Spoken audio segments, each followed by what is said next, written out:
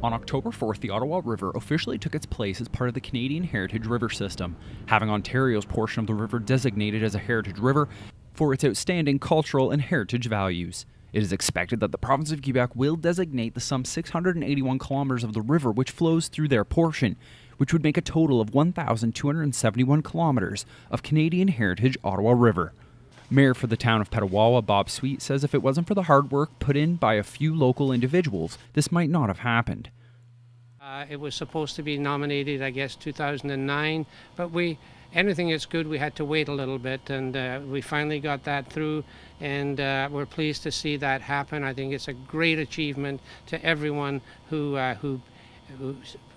worked so very hard to get it here.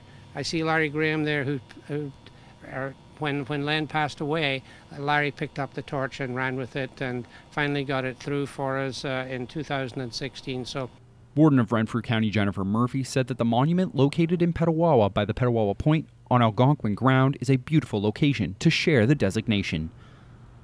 And there could be no better place at which to do so than this. Look at this magnificent river, dotted with pine-clad islands, bordered by white sand beaches, and the solid granite of the Canadian Shield and distant mountains. It is truly a river more than worthy of the Canadian Heritage status.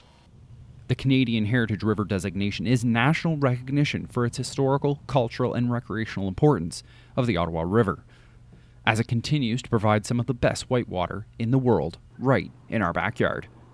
Reporting for Coachco News in Petawawa, I'm Trevor Riley.